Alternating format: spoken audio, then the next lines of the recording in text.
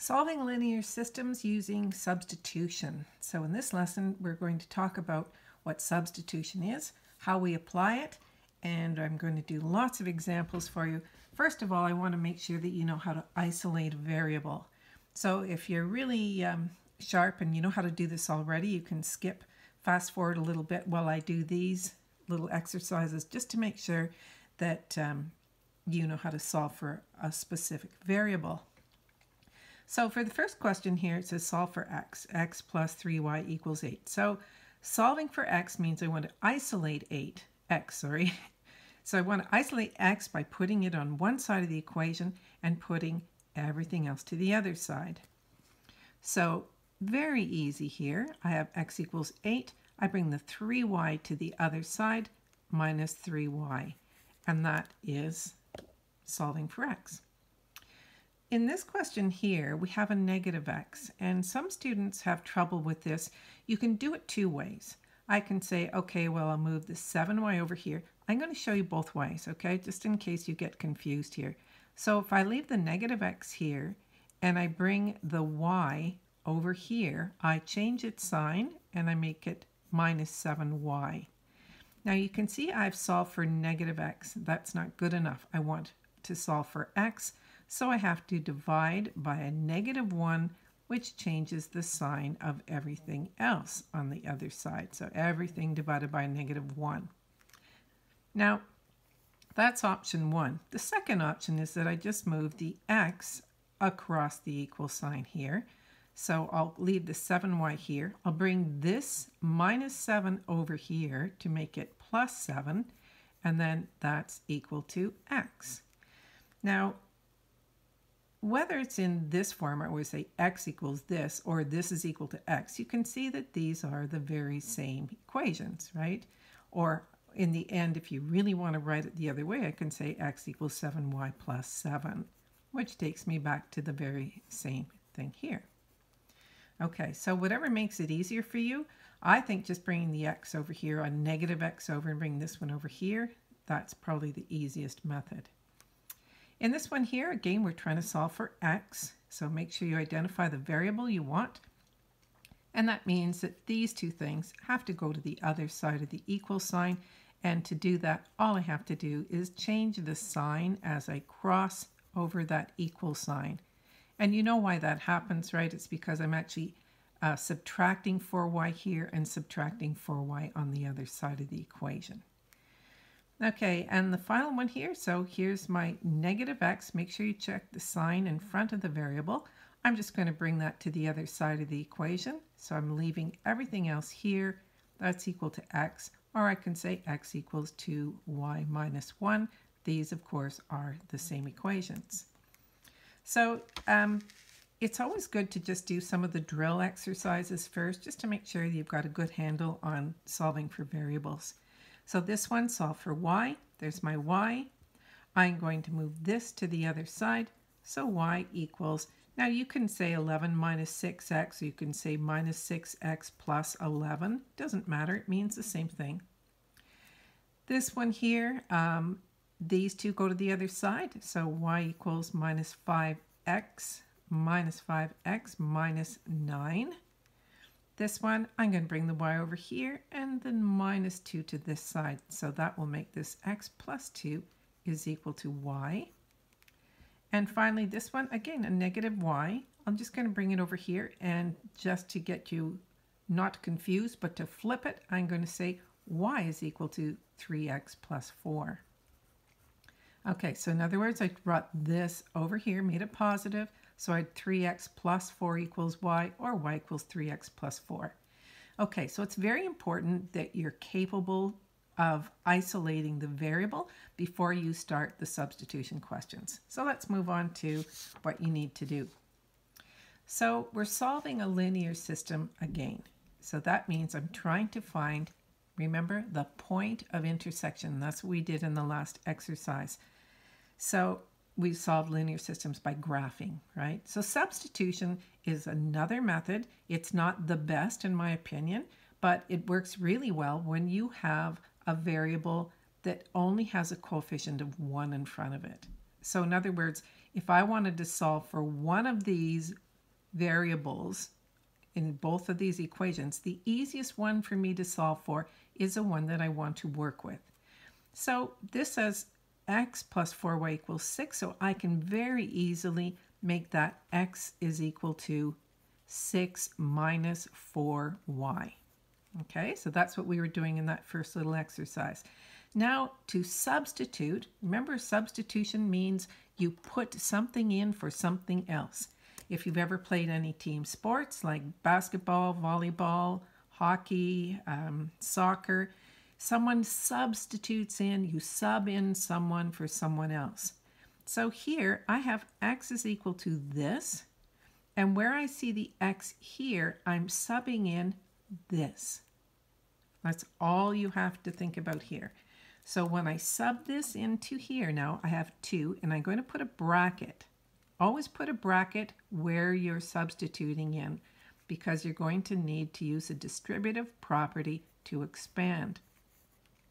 So 6 minus 4y, there I've subbed in a new value for x, and you can see now that by doing that, I have only y's in my equation, and it will be very easy for me to solve for y. So let's use a distributive property. So 2 times 6 is 12, 2 times minus 4y is minus 8y, minus 3y is equal to 1.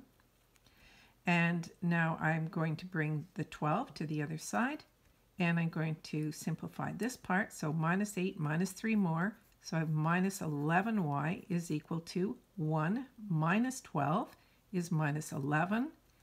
And so that means that 1y, and that's what we're trying to get to here, we're trying to solve just for y, so y is equal to 1. Once you have the value for y, you can solve for x in either of the equations. Now remember, you're finding the point of intersection, so solving only for one variable is only doing half of the work. And in this case, because you're asked to check, it's even less than half the work. So don't stop yet. So I'm going to use the first equation. I just put a little 1 here so you know where I'm using it. So I'm going to use equation 1, and I'm going to say x plus 4 times 1 is equal to 6. So this is x plus 4. Now I'm going to subtract 4, and I get x is equal to 2. So therefore, I'm going to say 2, 1 is the solution, or the point of intersection. Now, the question also asks you to check. So when you check, you have to substitute your values for x and y back into these two equations to prove that this point is on both of these lines. That's what you're doing, right? It's a point of intersection is a point that's on this line and this line. Okay, so let's plug that in. So we're going to say equation 1, left side equals x plus 4y, and the right side is already given as 6. Don't have to work with this one. So now substituting in 2, 1, which is my solution, I say left side equals 2 plus 4 times 1 equals 6. So now the left side equals the right side. That's good. Now we have to make sure that it also satisfies the second equation. So the left side of equation 2 is going to be 2x minus 3y, and the right side is going to be 1. I plug in 2 for x, 1 for y. So 2 times 2 minus 3 times 1, that's 4 minus 3 equals 1. Left side equals right side. Therefore, 2, 1 is the solution. So I've proven that the point that I solved for here satisfies both of the equations, which means that it's on the point of intersection of the two lines. Okay, let's move on to a little more difficult one here. So the first thing you want to do, let me just have a little drink. You want to take a look at both of the equations and determine which equation would be the easiest one to solve for a certain variable. So this has a 5 in front. These have coefficients, but lo and behold, this one here is my perfect one to solve for because it just says y here. So I'm not going to end up with any crazy numbers here to sub in. So I'm going to call this equation 1 and equation 2, and I'm going to solve for y. So y equals, I bring the 7 to the other side, minus 7x. Okay, so now I'm going to do that substitution part. So you have to sub it back into the other equation, right? You're not going to put 7x in here because then you'd get 0 equals 0. That's great, but you didn't solve for anything. So I'm going to take this and I'm going to sub it in right here for this y. Okay, so let's do that. So 5x minus 3 times minus 7x minus 2 equals 0. So I've substituted, that's why this is called substitution. I subbed in the minus 7x for the y. Now be careful here because when I expand this, I get 5x minus 3 minus 7x. That's negative times a negative becomes a positive. So 21x. And I bring the 2 to the other side, and I end up with 26x is equal to 2. And oh no, we're going to have a fraction, but that's okay. So we get 2 over 26, and you should always reduce your fractions, so that gives me 1 over 13. So that's the x value. So what is y equal to? Well, y is equal to minus 7x. That would be the easiest one to solve for. So y equals minus 7 times 1 over 13. So that's, I'm substituting this x in here. So now I'm just going to expand this. So I have minus 7 over 13. So you can see that the solution for this one, 1 over 13, and minus 7 over 13 would have been very difficult for you to find that point of intersection had you used the graphing technique, right? It's really hard to find 1/13. Okay, so this is what I think is the solution. So therefore, this is the solution, and I'm going to check my answer by using left side, right side again. So I have equation 1. Left side equals, so 5x minus 3y minus 2, and the right side is equal to 0. So plug everything in. So I have 5 times 1 over 13 minus 3 times minus 7 over 13 minus 2. Now let's do some math here. So we have 5/13. And I have plus 21 over 13 minus 2.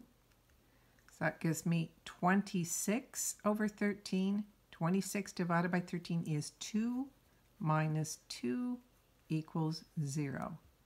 So for the first equation, the left side is equal to the right side. Now let's do the second equation. The left side equals 7x plus y. The right side is equal to 0. So I'm plugging again, I'm plugging back in this solution that I had. So where I see the x, I put a bracket and I put in my fraction, plus minus 7 over 13, which of course is just minus 7 over 13. So that gives me 7 over 13 minus 7 over 13, and that gives me 0. Yay. So therefore, left side equals right side, and 1/13 minus 7/13 is the solution, because I've not only solved for it, I've proven that I am correct. Okay, so let's move on to a couple of other examples here, because sometimes you run into some little difficulties with these, and that's what I'm hoping to show you here with this one. Solve using substitution.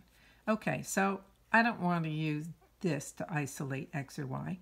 This one I could do either, right? Because they both have a coefficient of 1. It's easy. X is 6 minus y, or y is 6 minus x. Your choice. Let's solve for x. So I'm going to say x is equal to 6 minus y. Now I'm going to substitute. So I'm going to sub into the other equation, right? I'm not going to plug it back in here. And if you do, you'll see right away it just doesn't make any sense. If I put in 6 minus y here, I get 6 equals 6. Didn't find anything. So I'm going to plug in this. Better get my color out, right? 6 minus y is going to go in here for that x. So you have to remember the 2 though. Don't forget the 2's in front here. And I'm going to plug in 6 minus y. This is equation 1 again. So I plugged in 6 minus y for the x plus 2y equals 7. I think you can see now that I'm going to be able to solve for y. So expand. 2 times 6, 2 times minus y plus 2y equals 7. And look what I get here. Minus 2y plus 2y. I get 0y equals 7 minus 12 minus 5. Now, what does this mean if I get 0 y's? That's saying if I tried to solve for y here, I'd be dividing by 0, which of course you can never do in math. Or you could look at it another way by saying, what value times 0 will give me negative 5? Well, nothing does, right? No matter what I multiply by 0, I'm going to get 0. So there's no solution, right? No solution. So what does that mean about our lines? If we go back to this equation here, and we could either graph it, or I'm going to write this into y equals mx plus b format. So I would have 2y equals, so I'm bringing the 2x over, so I have minus 2x plus 7. So all I did was bring this over here. And to get y, I would divide by 2. That gives me negative x plus 7 over 2. So that's my first equation. Now let's take a look at the second equation. If I put this into y equals mx plus b format, I would have y equals negative x plus 6. And I think that you've done enough math by now to note that if we did a quick sketch of this, let's see, we got 6.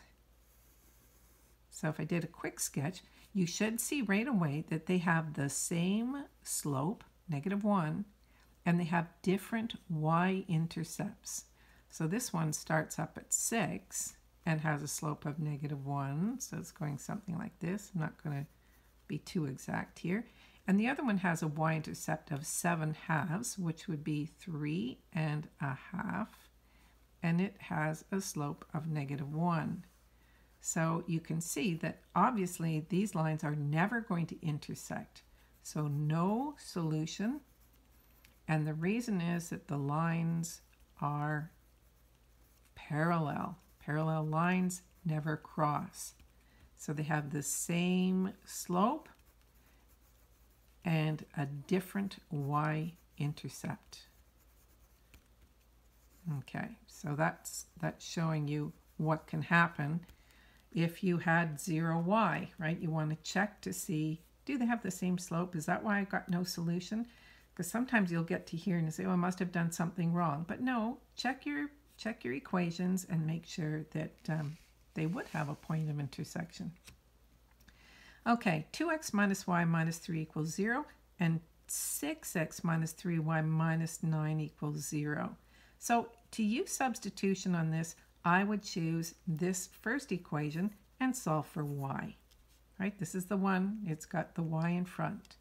So that would give me, I'm going to bring the y to the other side, just like we did in that beginning exercise. So if 2x minus 3 is equal to y. Now I'm going to sub that in here, right here for this y. I'm going to plug this in, right? Okay. So now I have 6x minus 3 times 2x minus 3 minus 9 equals 0. Okay, so let's expand. Minus 3 times 2x is minus 6x, and minus 3 times minus 3 is plus 9. Minus 9 equals 0. Whoa, now look what happens. 6x minus 6x, 9 minus 9, I get 0 equals 0. So what does this mean now? Well, if we go back to the equations, first of all, let's look at equation 1, and let's put that into y equals mx plus b format. So if I move that over, first I had this, right? So I had y equals 2x minus 3. I already had it in mx plus b format when I isolated the y. But this one, if I said 6x minus 9 equals, so I'm saying I'm going to bring this minus 3y over here, so 3y, and I'm going to flip it around the other way just to start so you can see it more clearly. So I just switch this side to this side. Remember, if I said 3 plus 1 equals 4 or 4 equals 3 plus 1, I haven't changed anything at all. This is quite legitimate. And I'm going to divide by 3, each term by 3. And I get y equals 2x minus 3. And there's the problem. That's why we got 0 equals 0, because this line and the first line, so this was equation 1, this is actually equation 2, simplified, they're exactly the same line. So that means if I graphed them, y equals 2x minus 3, so I have minus 1 minus 2 minus 3, up 2 over 1, up 2 over 1. They're both the very same line. They're right on top of each other. So all points, this has an infinite number of solutions. Infinite number of solutions. Or you could say they're the same line. So this has no points of intersection, and this has an infinite number. Okay, so that's your lesson on solving linear systems by substitution. The next lesson will show you what I think is the best way to solve, and that's using elimination for the more difficult questions. Bye for now. Don't forget to subscribe. Boop.